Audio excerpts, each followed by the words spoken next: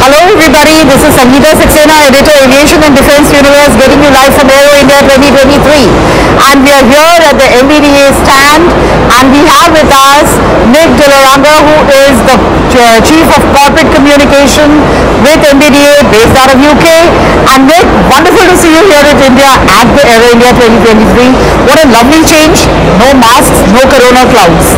And so how does it feel to be here?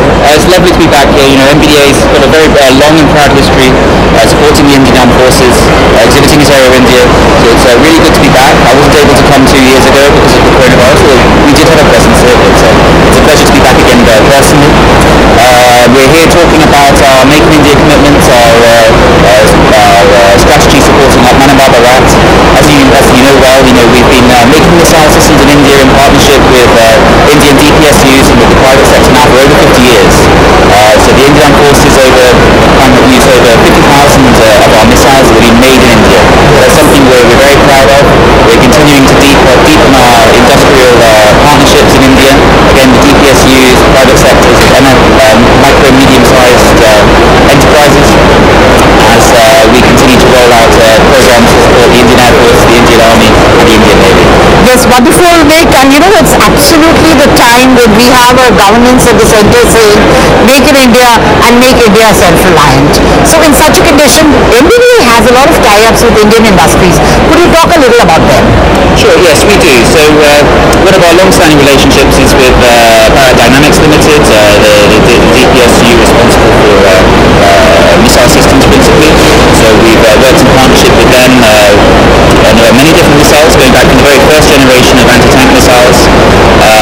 Recently we signed 2 agreements with them in the last couple of years for the assembly of Mistral missiles, Vishorad missiles, and for attack helicopters, and Azram missiles for fast jet aircraft.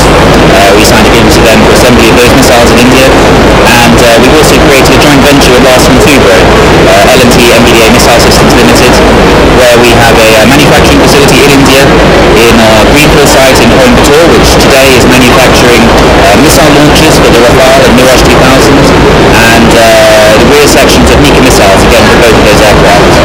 And our JV is bidding on 3 programs now for the Indian Armed Forces, including a vertically launched surface-to-air missile system to protect the warships of the Indian Navy.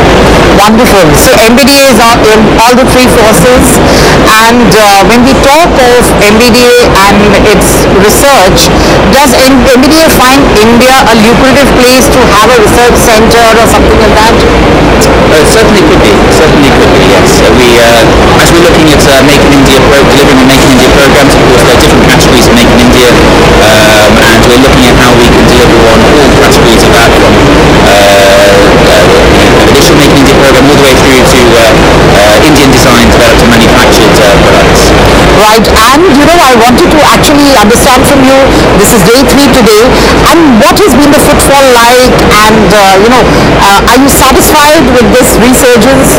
This is the biggest Aero India to date.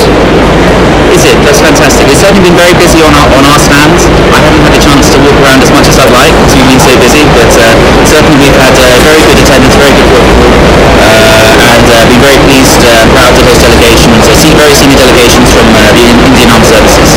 That's something we've been very pleased with. Wonderful, Nick. It was so lovely speaking with you, and I'm sure that when we speak next, we'll have lots and lots more to talk about. So it's great speaking to you. Thank you so much. Thank you, Sangeeta. Always a pleasure.